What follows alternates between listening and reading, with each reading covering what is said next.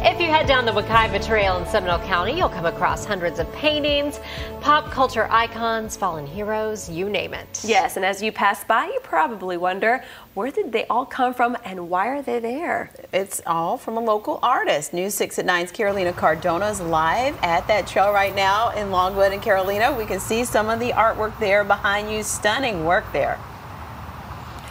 That's right. I have to say that this is pretty impressive. Now, the joggers and also people that come out here on their bikes to, take a walk will not only enjoy the view from the vegetation, but also they'll get to see some of their favorite artists and celebrities that, we've seen growing up on the small and big screens. But I actually found a local celebrity. His name is Chi-Chi. And it says right there that he is Longwood's favorite crossing guard. Now, the artist started this whole idea in 2012, and he says that it doesn't compare to what he gets out of it today. 6 years ago, Jeff Sonskin was struggling to find work, so he turned to his hobby, painting. I started out doing this to irritate people.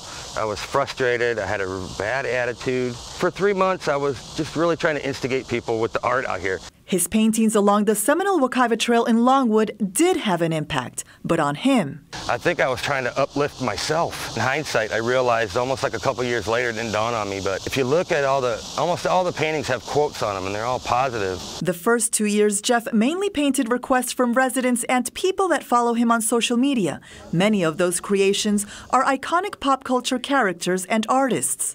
There's also an educational mural with animals for kids to learn about. But the ones Jeff constantly thinks about are the portraits of first responders and service members. I feel like those are the true heroes. I don't know, some soldier gets killed overseas and nobody ever remembers their name. We glorify basketball players and musicians and stuff, and we don't know the names of the police officers or the servicemen that have died, protecting people. He honors many of Central Florida's fallen along Ronald Reagan Boulevard. Jeff recently paid tribute to the Queen of Soul, the late Aretha Franklin, and Anthony Bourdain. It's a passion he embraced as a kid. It's just something that when I felt inspired and I had to get it out of me, I go through these phases where I would sit in my room and just paint for weeks. What started as a way of making his voice heard is now a place people enjoy along this trail. I never really, had that kind of experience before where I felt like I was doing something positive for people, and I really liked the way it made me feel. I've benefited the most from this whole experience, and maybe that's why I keep going. Well, definitely a positive way of expressing himself. Right now, you're seeing a few images of some baseball players. We also see Armando Maradona. He's a famous Argentinian soccer player. Of course, for all you Star Wars fans, we have Princess Leia, Han Solo, and next to Charles Chaplin, if you see, there's an image of Malala. She is the Pakistani girl who, back in 2012, was shot in the head by the Taliban, if you recall.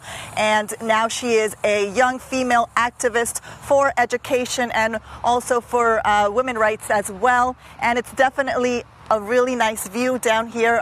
The artist tells us that so far nobody from the community or the city has complained about his paintings, so that's really great news for him. And also none of this artwork has been destroyed, maybe by graffiti or something like that. Bridget?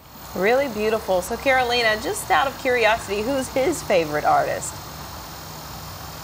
Actually, Salvador Dali is one of his favorite artists. He's really enjoyed his paintings. And one more little thing that I want to mention is that some of the paintings that he's done over the years for the service members to honor them, he's actually going to donate them to the DFW in Winter Springs. So that's a really nice thing that he's going to do later on this year. What a great job. Thank you, Carolina.